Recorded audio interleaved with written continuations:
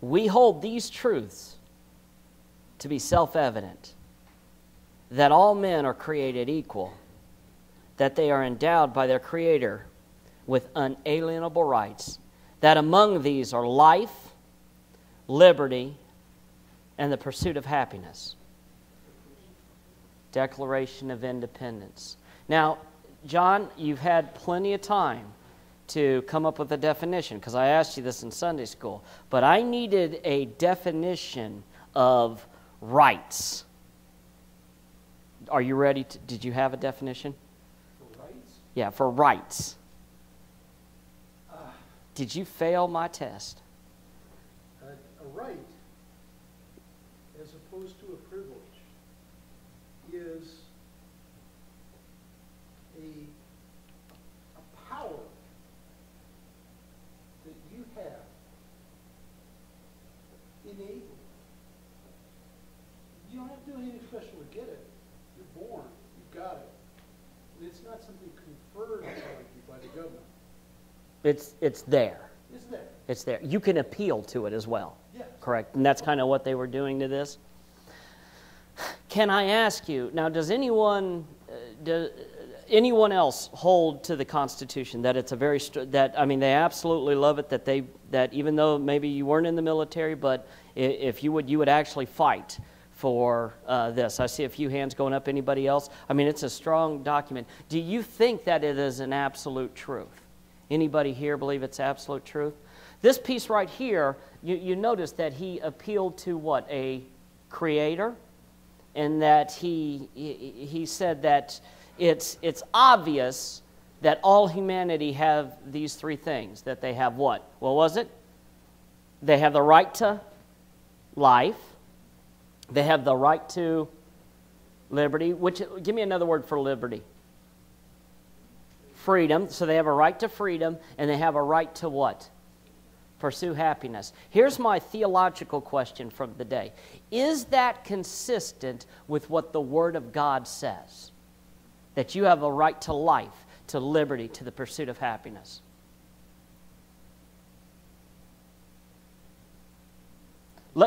Okay, John, you have a thought quick? Is it a right or a privilege? I've struggled with this, and that's why I'm kind of asking the question. Let me give you a quick teaching, and then we'll get to the message.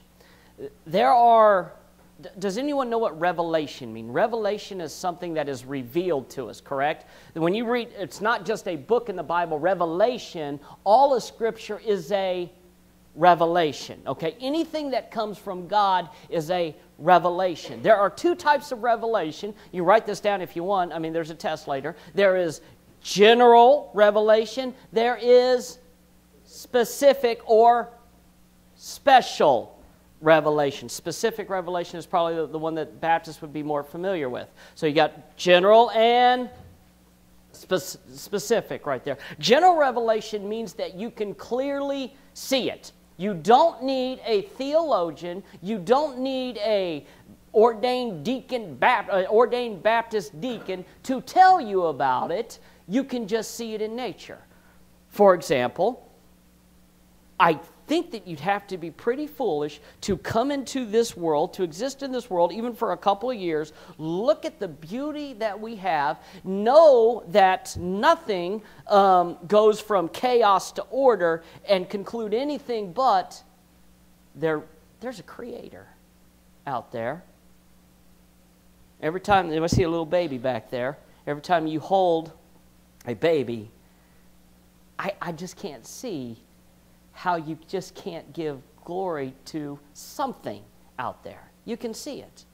Romans 1, there's a passage I'll share with you real quick. This is Romans 1:20, and it says, since the creation of the world, God's invisible qualities, His eternal power and divine nature, they have been clearly seen, being understood from what has been made, so that men are without excuse. You can see in creation that there is a God. You know in your conscience that there are certain things that you shouldn't do. This applies a lawgiver.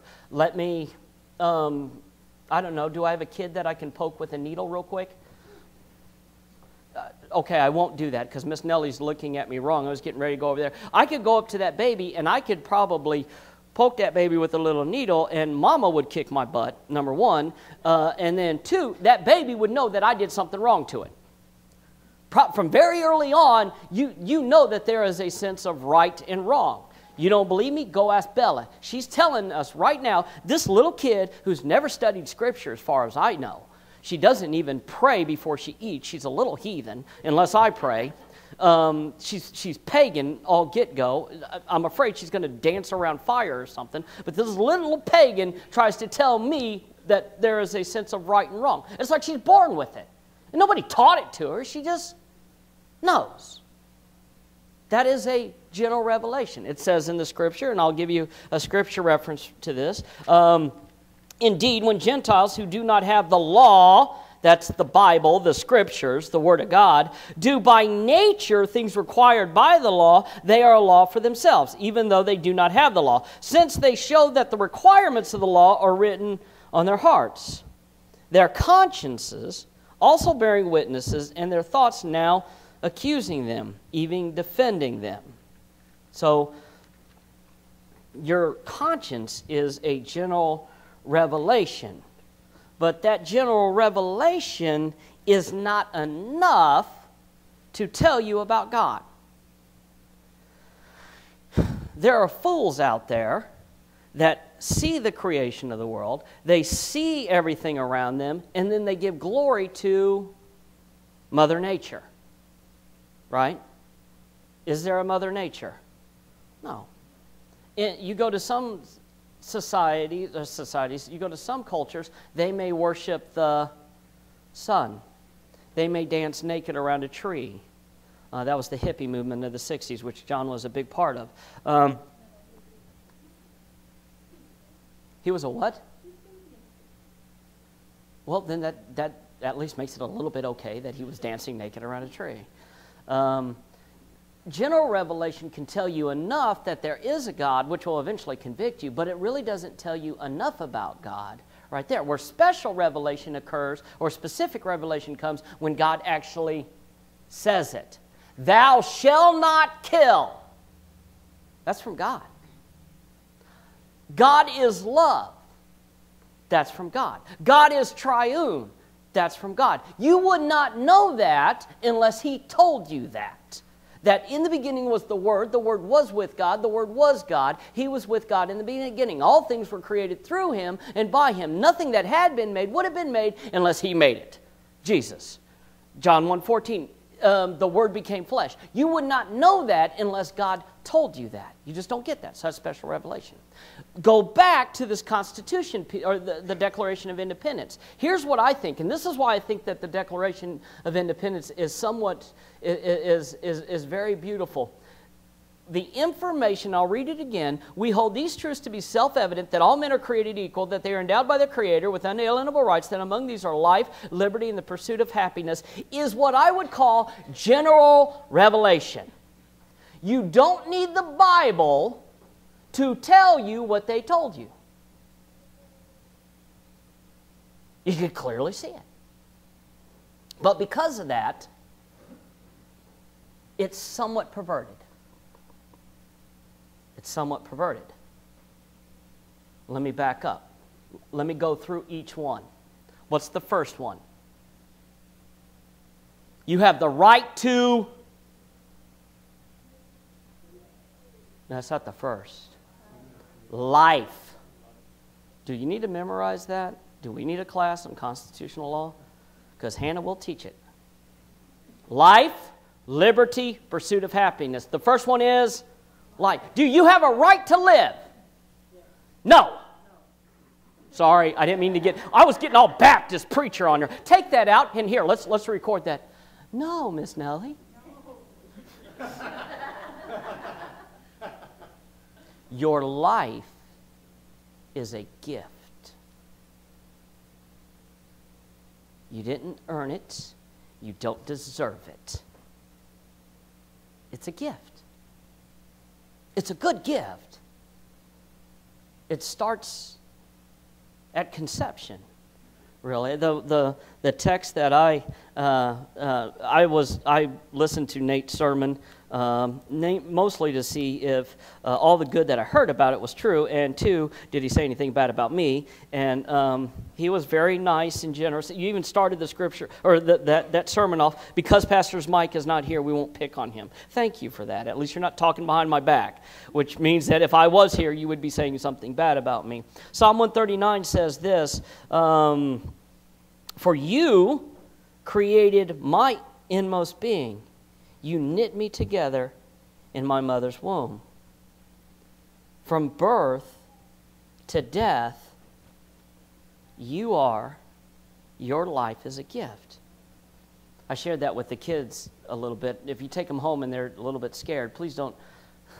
I asked them what scares you, and then I shared with them Miss Edith Henderson's favorite scripture that we read during her funeral, which was Psalm 23.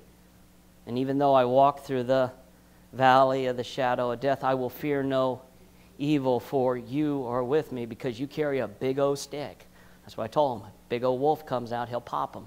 But from life to death, from birth to death, your life is a gift given to you. I think I've asked this before. Have you heard the term like Debbie Downer or like negative Nancy or whatever right there? One of the things that kind of irks me are those people who, is it maybe a false humility, that they're always down on who they are in life?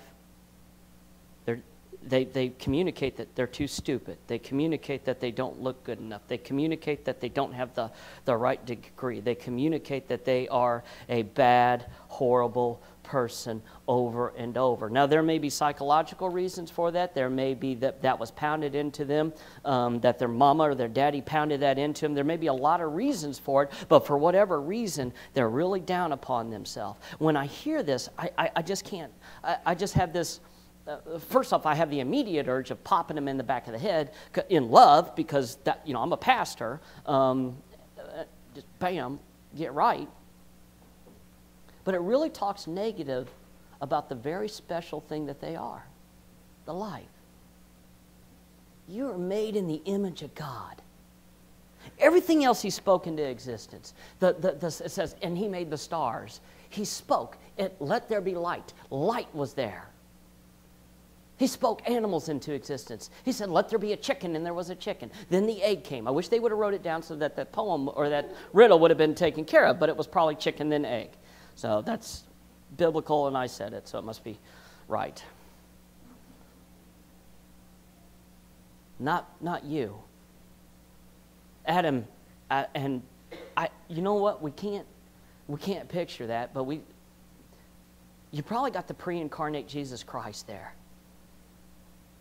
And He gets on His knees.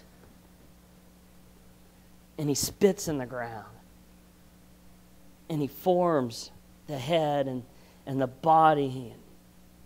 And every detail He puts in place. He probably started with the organs, and then He built it around that. And then He gets down, mouth to mouth. And He puts His lips over Adam's mouth, and He breathes into Adam. And there you have the creation of humanity. And now, as I read in the Psalm, He literally gets in there and He's got this hands-on approach to you. How special you are. How special we all are. We have that above all other creation. The creation itself, where it gives glory to God, at the same time was created so that we could exist. Made for you.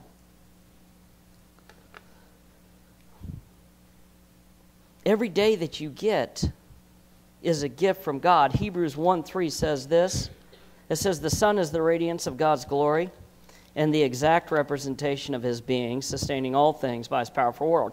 There's a lot there. You could preach a whole sermon on that text easy. I mean, there's the Son as deity, as God Himself, but it says that He sustains all things. That every second, every just what is the smallest second? A nanosecond. What is the smallest increment of time? Who's smarter than me? You all are. John, thanks for raising your hand. You must be proud, too.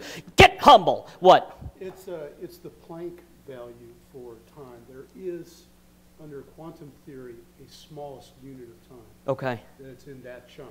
Okay, you don't know the actual? I think the figure, I'm not sure, 10 to the negative 31st seconds or something like that. Can we just name that after you? The John second? I think it's got a better name, but if you want to... We'll go with John second because I'm not going to say that, what you just say. The John second. Every John second, God recreates. He holds it together. If he ceased to exist, if it was possible for him to have a sneeze and not think, you would cease to exist. Every moment of your life is a gift. It's not a right.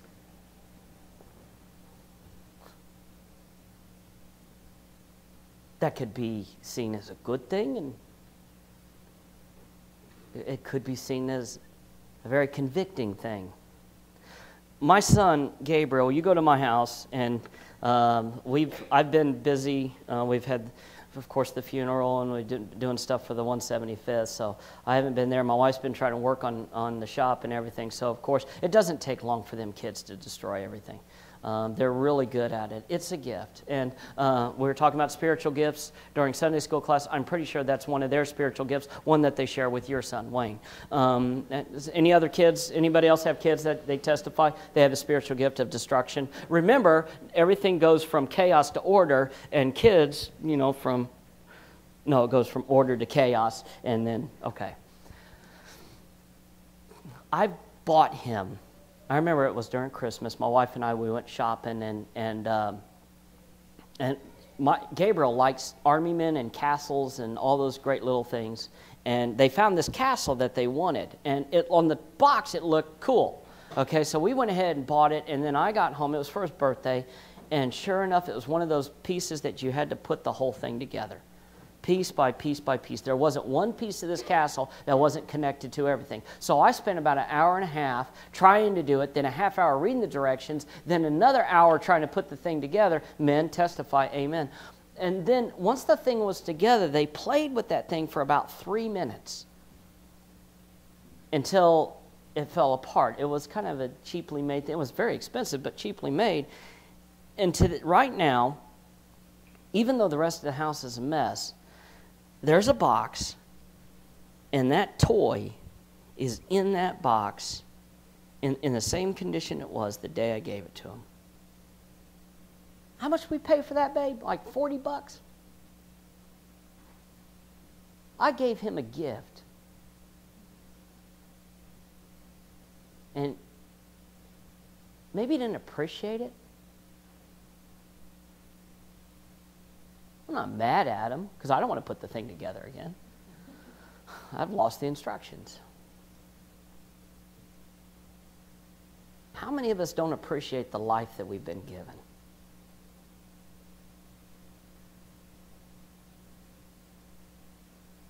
I was working on a sermon that I want to give here in a couple of weeks, and I was thinking about this little girl. At that time, she was about yay big, maybe 3 years old. And you could go up to her. And she couldn't really communicate a lot. She couldn't tell you anything. She was probably about 3 years old. She couldn't talk all that much. Unless you asked her this one question. And if you could just see it, it was the cutest thing.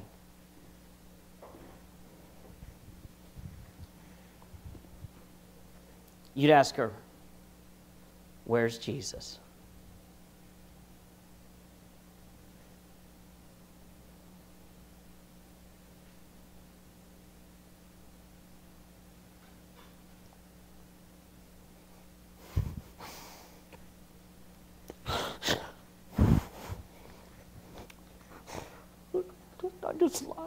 I love her so much. She's over there next door. Colleen.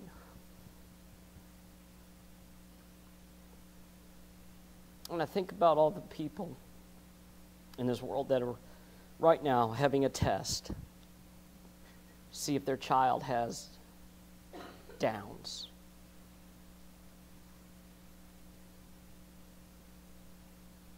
So that they can make a decision on whether or not to kill that child.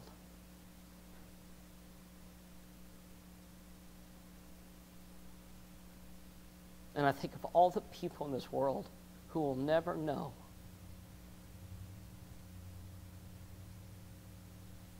that smile, those eyes, that testimony of a child. They'll never be touched because they don't value life, a gift. Every life is so valuable.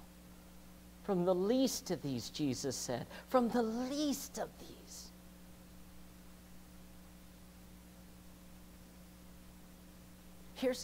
Here's something that I want you to get. Every time you devalue a life, men, when you objectify a woman, everyone, when you use people, when you manipulate in a way to get something from them, when you hurt them, when you are hateful towards them, you attack a gift that was given by God, not to you. The Bible says this, it says that the evil one has come to hurt and kill. But Jesus came that they may have life, a gift. You're the body of Christ, the church. It's a gift, not a right, but so precious. Eternal life is also a gift. Romans 6:23. For the wages of sin is what? Death. But the gift of God is eternal life in Christ Jesus our Lord.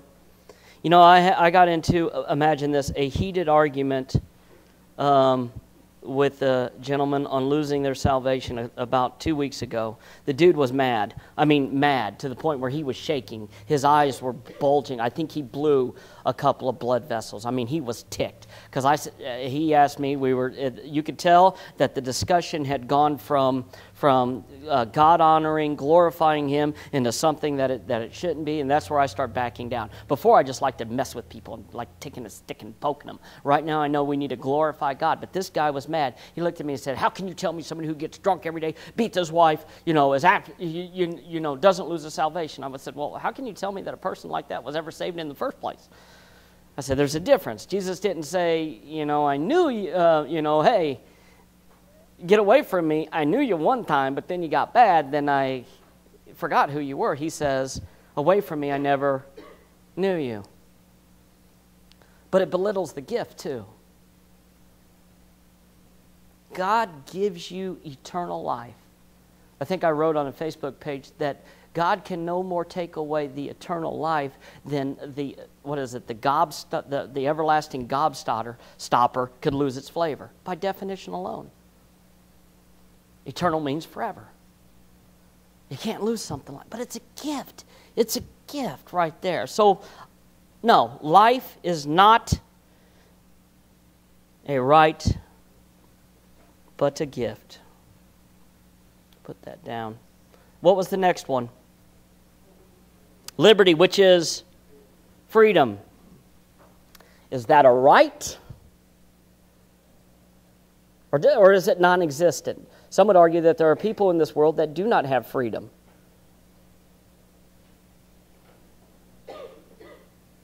Anybody care to take a stab at that? Do we have the right to liberty? Or were they wrong on this one?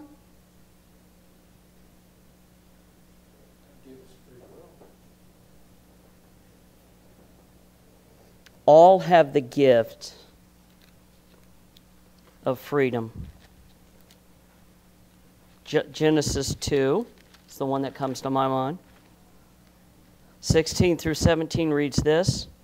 You are free to eat from any tree in the garden, but you must not eat from the tree of knowledge of good and evil, for when you eat of it, you will surely die.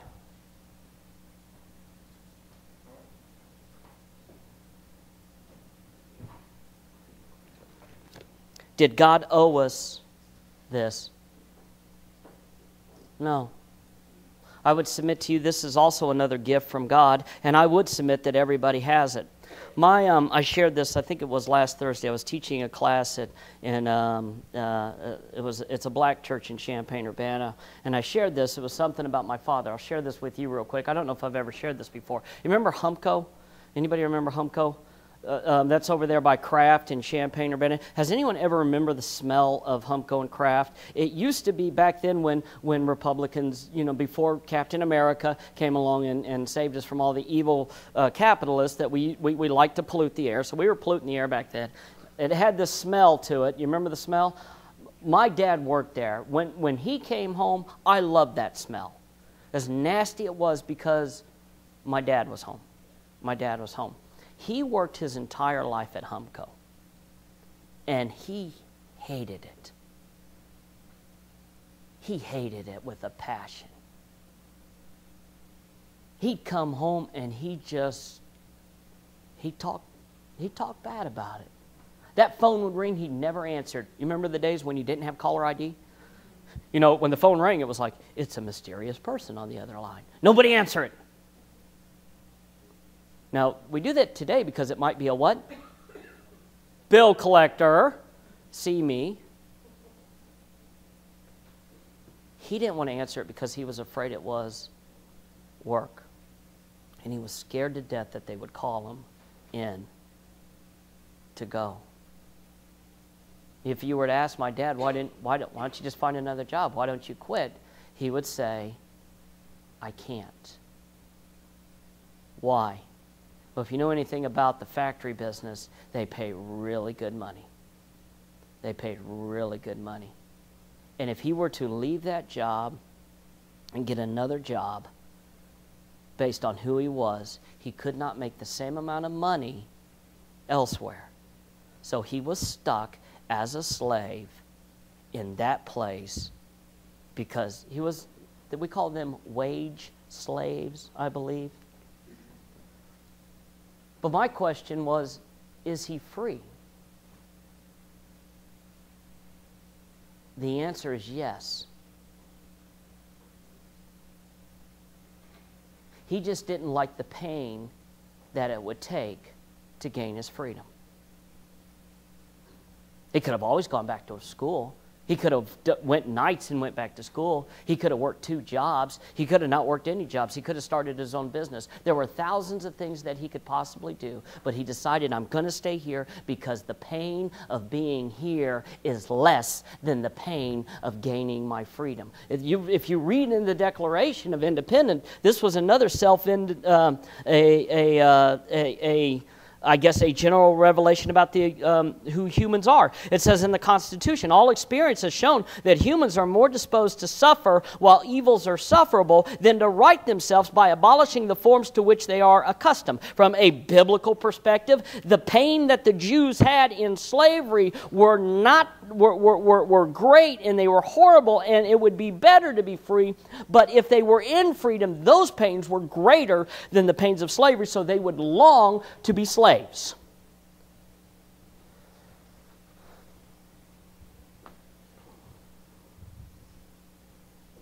want to set aside the physical limitations and even the psychological impairments. If you don't understand what I said, I'll tell you later. Obviously that there are things about the body. It says in Romans that we are part of the creation, and the creation longs for the redemption of things. You could be a slave of your body. You could be a slave to your cognitive abilities. But for the most part, I want to tell you something. You have a gift from God. It's called freedom. And there's not one single person in this room that can come to me and stand in front of me and tell me that I can't do this. If you are a slave to whatever it is, if it is the sinful nature, if it is your situation, if it is your attitude, you choose that. Your choice. You may not like your slave driver, but you are choosing your slave driver. You just don't like the fact that there's a lot of pain involved in gaining your freedom. And you are also, especially if it is God's will that you be free, and it is, it says if you can gain your freedom, do so. And whatever thing you are, you'll be a slave of no one. You are in sin. Some of you are probably a slave to, some of you live by the approval of mankind. You know one thing, and I think Nate would probably testify this, that's starting to sicken me about the church, is they don't have the internal fortitude. They don't have the guts to start standing up and say, you know what, the institution of marriage is defined this way. Man, one woman. Because every time we speak up, somebody says, you're hateful. Well, you're ugly. How about just responding that way? You know what, we want to call name callings, we can call names too. We don't have the internal fortitude because we seek the approval of man. Or you don't want to seek their wrath. Some of you are slaves to the sinful nature. Oh, the temptation is too great, I must give in. You know what you are? 1, in denial. 2, a liar. The Bible says that there's no temptations that are so great. The Bible says that there is always a way out.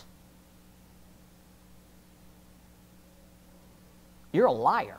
You're choosing that way.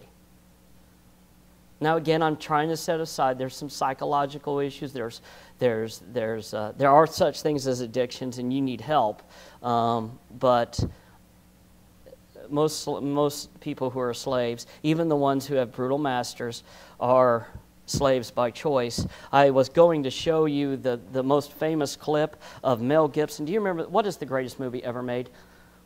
Braveheart. You know that. And if you don't know that, well, you are also in denial. Braveheart is the greatest movie ever made. That is not subjective. That is an absolute truth. All right? You don't think so?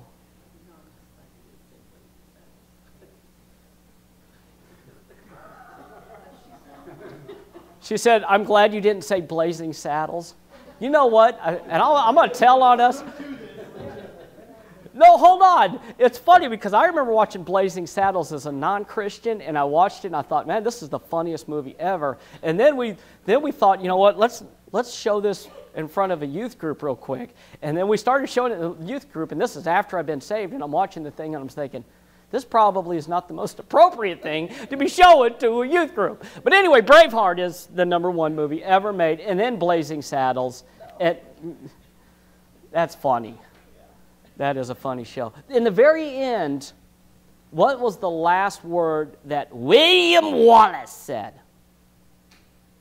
Freedom. Remember? Now, at that time, it wasn't,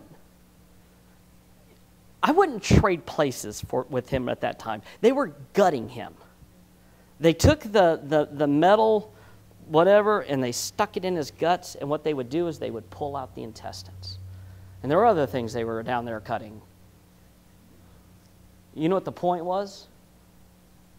I'm making my decision. I choose to die instead of live under this. We all are free. It's just that our choices are limited. Here's my definition, Brother Greg, of freedom. We have the gift of life, and every one of us has a gift of freedom. But it is only freedom in the sense that we get to choose our master. We all have the gift of life, and with that we have been given the gift of freedom, but it is only freedom in the sense that you get to choose your master. Romans 6:16 says this, don't you know that when you offer yourselves to someone to obey them as slaves, you are slaves to the one whom you obey, whether you are slaves to sin which leads to death, or to obedience, which leads to righteousness. You're either a slave of the law, which is man, which is trying to live up to the law, the Word of God, or your conscience, or you're a slave to your own sinful nature, you're a slave to men, or you're a slave to God. Which leads us to the final one. We have the right of life, which I would argue from special revelation from the Word of God is a gift of life. We have the right to liberty, which I would argue by special revelation, the Word of God, is a gift, not a right. Now we have the third, the right to pursue happiness. I hate wrapping presents. I hate wrapping presents, although I'm really good at it because my wife makes me wrap them all. Or she doesn't really like to wrap them and she makes me. So I'm a big fan of piggybacking. Anybody a piggybacker? You know what piggybacker is? Take two of them bad boy presents, wrap them together, wrap it once. Okay? That way there's two presents wrapped in one, and it's a surprise because they wrap it up. They're like, oh, look, it's not just one present, it's two right there. I think that the gift of liberty, of freedom, needs to be in conjunction with the right or the gift to pursue happiness. The genius of the Declaration of Independence is that they never, ever defined happiness. Did you know in the other writings, though, they did define what happiness was? The pursuit of what? John, do you know this? What's that? No. Property. Because property came in conjunction with your labor. And if you were denied property could be money, could be resources, could be whatever, but it was property. I believe that was John Locke, the philosopher, argued that. So that's whatever. But they didn't, in whatever it is, in the Constitution, they never defined what it is that's happiness. In my earlier Christian days, when I was an apologist, probably just somebody who just liked to argue and wanted to win, it didn't matter to me if I won a soul over to the kingdom. What always mattered to me the most was that I was right and they were wrong. I still kind of like that. It's the evil thing in me that I'm trying to get away from. So I call it the Sarah Bateson disease. She's not here. I'm just going to say you guys can give that to her. I'm not talking behind her back. So she may be able to hear me downstairs. So as I have grown, matured, I like to think that I've matured somewhat in my Christianity. I really no longer care what people choose to do in their life. And I don't want to argue.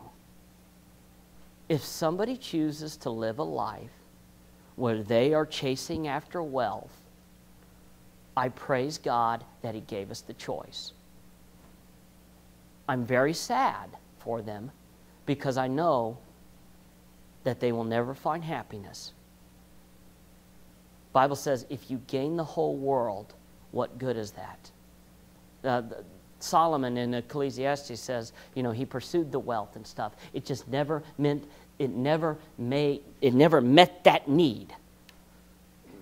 Nirvana, who's the main singer of Nirvana? Was Kurt Cobain. Fame and wealth. Still was empty. What was the last thing he tried to fill his life with? I think it was a shotgun shell to the head. Some seek pleasure for happiness. If I can keep that constant sense of pleasure coming in, I think that's the whole appeal to video games, because I can always, and television, because I can constantly keep pumping that in, and we're so scared of the TV and the video game going off that we're going to be bored to death, and next thing you know, we're going to have to face the fact that it's not doing it. All it is this constant stimulus that doesn't meet the real needs that we have. Men, what about this? Pursue accomplishments. One of the, and I was speaking, I'm going to end, and I'll pray here in about another minute. I don't want to extend my welcome here, of course. One of the things, I was talking to another gentleman, very task-orientated people. Who are my task-orientated men? Any of them? Uno, dos. The baby raising 3, okay. One of you, there's probably more of you, you just didn't raise your hands. One of the things about you task-oriented individuals is you have to get things done. There's a job, there's a task, get it done, take it off the list, whatever. And sometimes you put the biggest task that you can because you put your sense of being in that task. You know, if I join the military and I accomplish boot camp, I've done that one thing that I need to do in life. And then when you do that one thing, you're still just as empty as you were before. So men sometimes will do. They look for the bigger tasks. They look for the bigger goals in life, and they just continue to do this. I got to do this. If I just do this, then it's the bully in the schoolyard, as Dave Ramsey does that. It's the bully in the schoolyard. If only I can accomplish this in my life and find my self-worth. I think it's David Maslow's hierarchy. You college student, you crazy college students would know this more than me. But that self of being, it doesn't.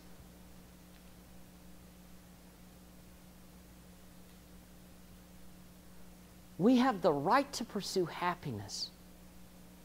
We have the right to choose whatever path that we want. And I could care less what you choose. Talking to a guy I'm working with down to this 175th. He's drunk off of his butt yesterday. I'm messing with him. I like messing with drunk people. I try to convert them, and then they wake up and they're sober and they're Christians. Good night. Got a Gideon Bible on there. What did I do? He can choose whatever he wants. I care less. But I am responsible as a Christian to tell you what will bring true happiness. I like what the Apostle Paul did. I'm going to close with this. I've said this before. This is one of my favorite texts. It's in Philippians 4. But man, you could put so much, and you got to keep reading it because so many people just don't get it. So you got to keep reading it until they realize that the reason they're not happy is because they're pursuing something that they ought not be pursuing, and they're missing the very thing that is right there in front of them. Philippians 4:6 says, "Do not be anxious about anything, but in everything by prayer and petition with thanksgiving, present your request to God, and the peace of God," there's the answer, "will transcend all understanding, will guard your hearts and your minds in Christ Jesus." It says, "Finally, my brothers, whatever is true," I need to jump down. Hold on, where am I? Am I reading the right one? Such things, whatever you learned, received. There it is, I'm sorry, verse 11. "I am not saying this because I am in need, for I have learned to be content." What does content mean? Satisfied. There's another word that we use is joy. Joy, another word that we use is happy. Happiness despite the circumstances. Despite whatever circumstances you were in. Despite the fact that you are in you're at a horrible job. Despite the fact that you are in just a horrible career. Despite the fact that the life that you have is less than ideal. For whatever reason, it is less than ideal. The Apostle Paul says in verse 11, he says, "I have learned to be content," that is joyful, that is happy despite the circumstances. I know what it is to be in need. I know what it is to have plenty. I know what it is, the secret. I have learned the secret of being content in any and every situation, whether well-fed, whether living in plenty, whether in having that perfect relationship, and I'm adding things, whether or not I have the perfect church, the perfect job, or whether or not I'm in a horrible relationship, in a horrible job, I don't have enough food to put on the table, I can't pay my bills, I'm in debt, people are screaming at me. It doesn't matter if I've got that or if I don't got that. I know what it is to be content because I pursued happiness and I found out what that happiness is, and that happiness is in only one name: Jesus Christ.